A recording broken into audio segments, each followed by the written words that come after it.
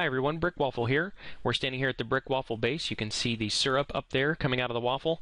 That's a nice new feature that I've just added at my base, but today we're not going to be spending any time at the base. We're going to go instead to the Nether hub at the town hall, and I'm going to show you a little bit about how our server's got that set up, and then I'll do a quick tutorial on how you can build one of a similar pattern to help keep your spawns down and your railways safe in the Nether. So I'll be right back when I'm at the Nether hub. Okay, and we're back at the Nether hub here. You can see the sign and the portal for the town hall. And what we've got is a bunch of sidelines that come off of here. These are just stubs right now for the folks that haven't joined our server yet. We do have some that are here for people who have joined the server, and of course one line that is currently out of order. But I wanted to show you guys a little bit about how we put these things together. You can see that these are half slabs here on the floor, and the floor of this entire room is also half slabs. And that makes it so that monsters can't spawn up here. The other thing that we want to show you is that this is actually up at 115 on the y-axis, so we're up in the Nether ceiling. That means that there's very few gaps around us for monsters to spawn, and given the way that the algorithm checks for open areas, this should also keep things from spawning in here on the rails. So what I'd like to do is go over to our test world and show you how we built this.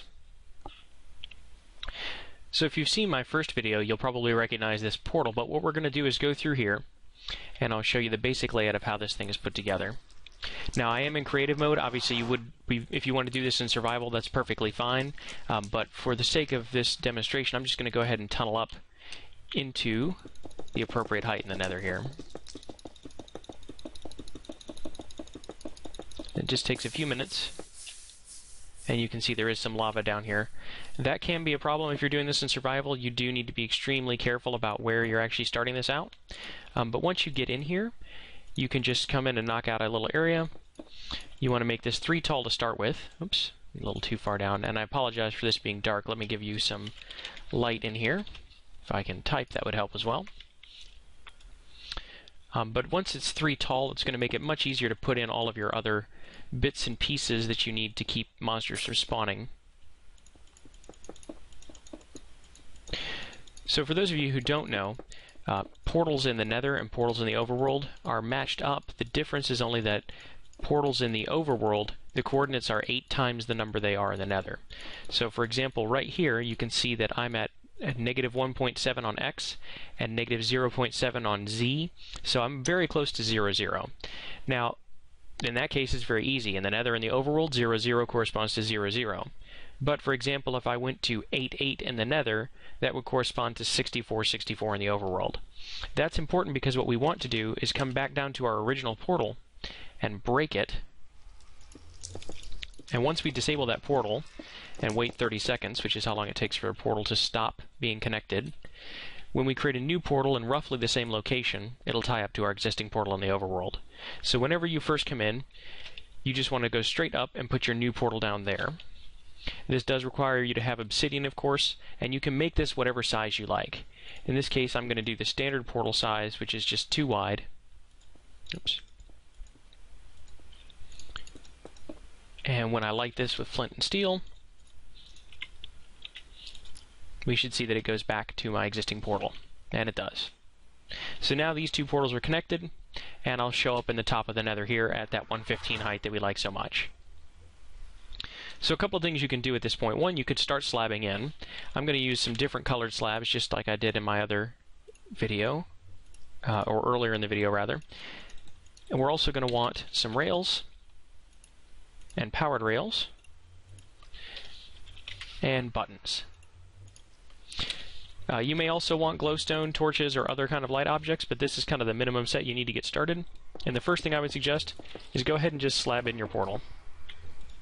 Right off the bat, what this will do is prevent any creatures from spawning. Monsters cannot spawn in the portal blocks themselves, or very rarely can pigmen spawn in there. In fact, they only spawn near portal blocks in the overworld, but here this will prevent anything else from spawning. Now, ghasts, if this were taller, could potentially spawn even over a slabbed floor, so we don't want to do that. But at this point, you're basically set up to start your build with the rest of this. So I'm going to move these into the walls a little bit, just to give us some even lighting here.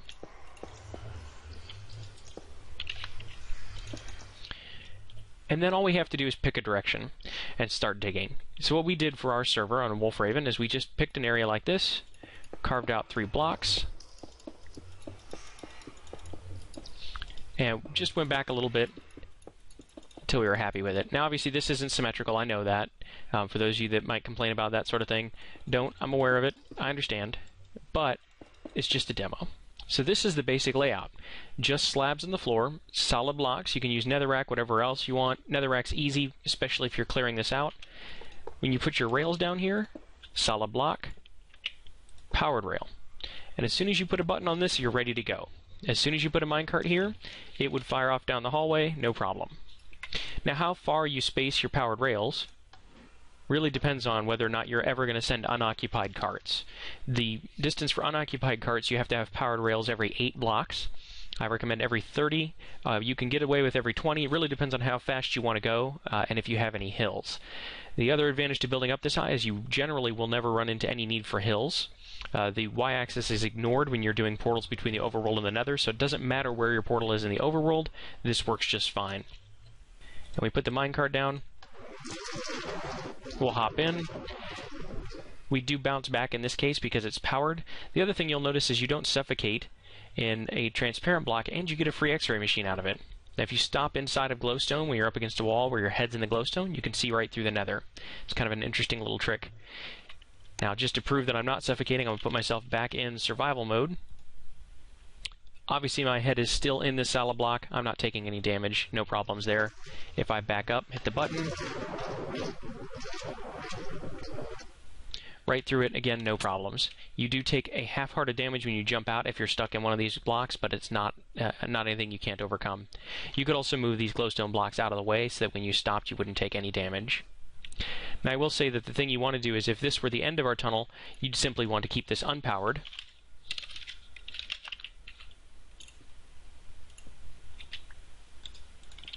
And any minecart that stops on unpowered rails is simply going to stop rather than bounce back. And then you hop out and you're done. This is pretty easy. You just have to expand the size of your room based on how many directions you want to go. And if you need this like Wolf Raven, where you have 3 in every direction, obviously you're going to want to be a much larger room. If you have a lot of people on your server, you can also go up or down a level and have multiple levels in a lobby. You can go 4 or 5 wide, however you want to do it. The general idea is that this sort of pattern here prevents anything from spawning while still being able to get on here and ride a mount through it. So that's it for our tutorial today. If you have any other questions, please let me know. Please leave me a like, a favorite, feedback. If you would like to see more tutorials, feel free to suggest them. I'll try to come up with whatever I can and send them to you. Thank you for watching.